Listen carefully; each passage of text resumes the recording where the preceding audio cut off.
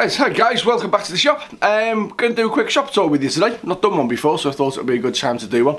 I was in here the other day giving it a good clean and then tidying up and putting all the tools away.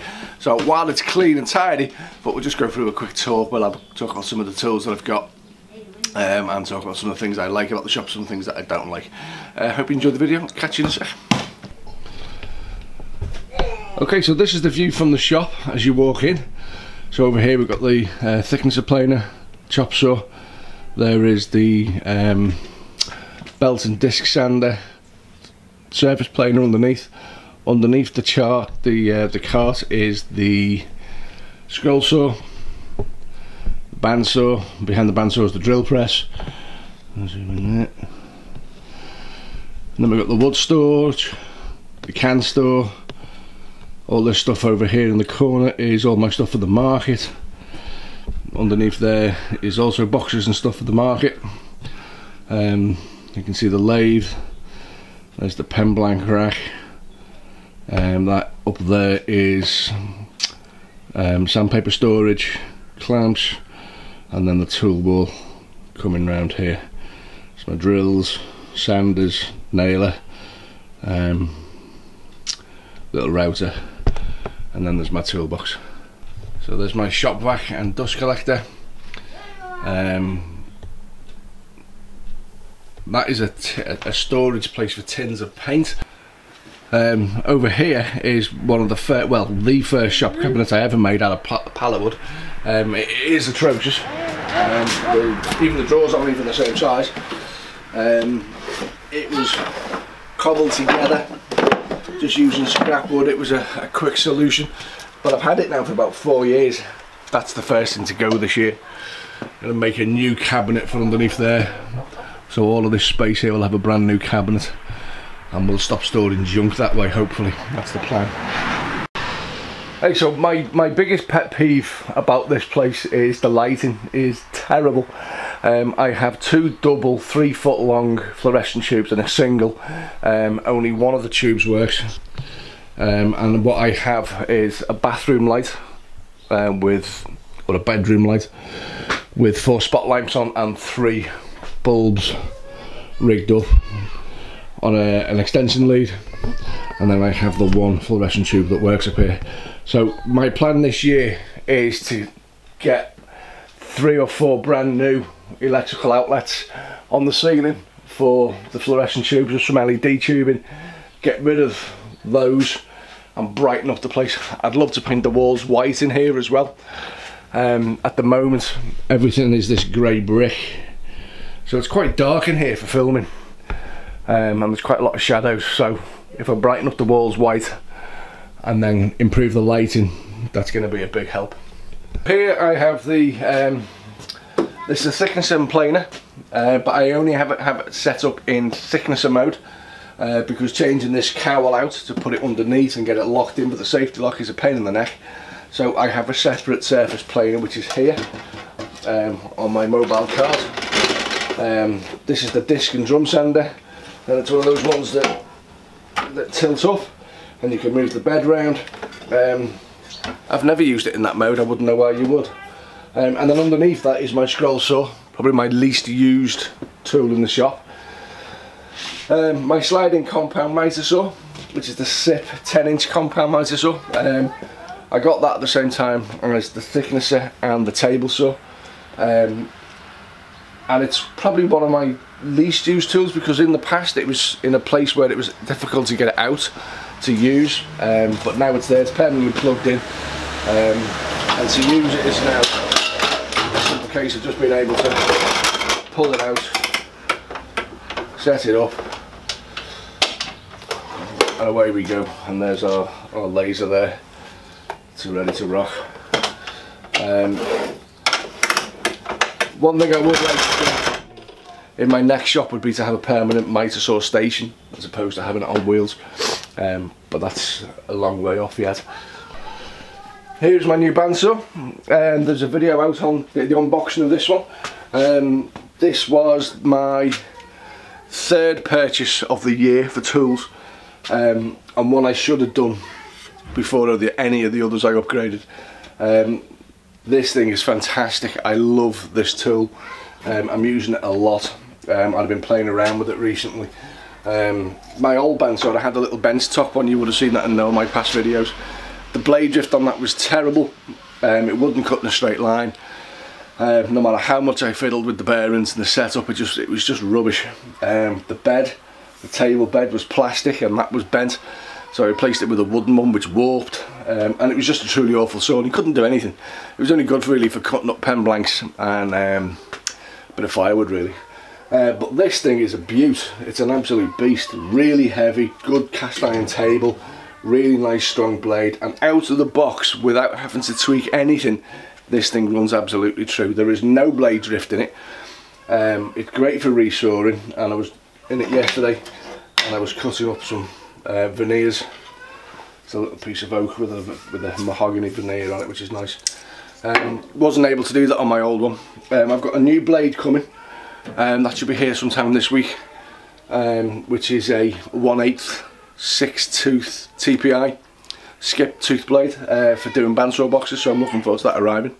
But that's an absolute beast. If you're looking for a bandsaw, recommend this one. This is the Charnwood B350. It's a beaut. So over here is my dust collector. It sits next to the table saw, next to the bandsaw, and it's actually in an ideal situation, an ideal location, because I can hook it to the table saw, I can hook it up to the lathe, and the lathe is on the bench, and I can also hook it up now to the back of the bandsaw, and I don't need to move the dust collector. It's a little bit underpowered, I think. I could do with maybe another horsepower on that one, but it's okay, it does the job so far. It's noisy, but you know, that's the trade-off. You need to have good dust collection. I would eventually love to have a permanent dust collection system in here where everything could be hooked up, but you know, I'm in rented accommodation here. This isn't my garage, so I can't really invest in that just yet, but when we get our own place and we move and we have a dedicated shop, that will be one of the priorities, is getting a good dust collection, and that then will probably sit outside, and I'll hook it up to a power switch. But I'm pleased with it, it's good, well worth it though. Behind the bandsaw lives my drill press. This was my first big investment in tools for the year. I had a very small, very noisy drill press, and it wasn't very accurate. It was good, so I saved up and I got myself a good one. This is the B1616 SIP. It's the mid-range one. One of the things I did do recently was I changed the chuck from the original standard chuck with the key to a keyless chuck, and that is a game saver. That was cheap and cheerful from Amazon. I think I paid £35 for it plus the shipping. But I do a lot of pen turning, and some of the kits that I do have two different size drills, so the body is one and the lid is another, so being able to just quickly change these out is an absolute dream. So I can put the drill in, and that's it, it's done, away you go, and you can drill, and then when you need to change it, you just turn it back and you pop in your new one, Dad, and away you go. That is really good. I recommend, if you've got a drill press, get yourself one of these keyless chucks, and I hummed and hawed over this for a while, and it's been a great investment. Little table press, there's a video out on this one as well, and I use that then for clamping down the press while I'm drilling. It's on a mobile cart as well. Again, there's a video for that, and that's got a drawer, contains all the bits and stuff. Okay, on the back wall here is my lathe. It's the Charnwood W824. Had this couple of weeks now. Just had to replace the control module on it, which was annoying. It was faulty from day one, which I didn't realise, but I've replaced it now. I've just launched a video on that. I'll leave a link in there's a little card that's just popped up at the top of the screen. Since I've replaced that, it's a dream come true. The lathe is so nice to work with, it's so much better. There's a bowl that I turned the other night. Unfortunately I went through the bottom, so I'm a member of the funnel club now. but I'll plug that and I'll turn that back down. The lathe itself though is an absolute dream. One of the things that I bought for the lathe is a 2MT, the Axminster Evolution compression pen mandrel. Not cheap, but well worth the investment. This is a really nice bit of kit to use, compared to the old pen mandrel where it's a bar with a nut on the end that you push, that you tighten up, and the problem with that is if you over tighten it, you can bow the mandrel. This one, it doesn't. You tighten up on the headstock and it pushes against the bearings and the bushings as opposed to the bar itself. They are really good if you want to get older one. I'll leave a link in the description down below. Brilliant bit of kit. The lathe itself is really heavy. Not sure if this is a permanent place where it's going to live yet, because it's quite high up on that bench. It normally works on the workbench down below, but when it's on there, that means my workbench is out of action. Okay, on to the heart of the workshop. This is my table saw. It's the SIP 10-inch cabinet table saw, and it was my first big investment in the shop. It's my third table saw to date. The first one I got from the catalogue shop that we all know, and it was a truly awful thing, and how it never chopped my hand off is beyond me. And then I upgraded from that to an an Einhell 10-inch blade, which used to sit in a cabinet here, and that worked quite well. Had that for a couple of years, but the fence system wasn't great on it. And then I upgraded to this thing, which is an absolute dream come true. Most of the time when I've got little ones about, the fence sits here and the blade is down, so if they do hit the switch, there's no danger of them cutting themselves. The fence can go either side. The gearing system for the height adjustments is really good. It doesn't take much to put that to full height. There we go. And then to wind it down. The fence system on it is fantastic. It holds really well. It clips on at the back and it clips on at the front, and it's solid, and pretty much from day one it was square. I'm making my snake. There's also a handle on the side, so the blade tilts 45, and it tilts from vertical over to the right. You can see it tilting that way, which means that the fence goes on that side, and I'm cutting with my non-dominant hand, which isn't perfect, but my least favourite cut is the mitre cuts. But I love this saw, it's fantastic.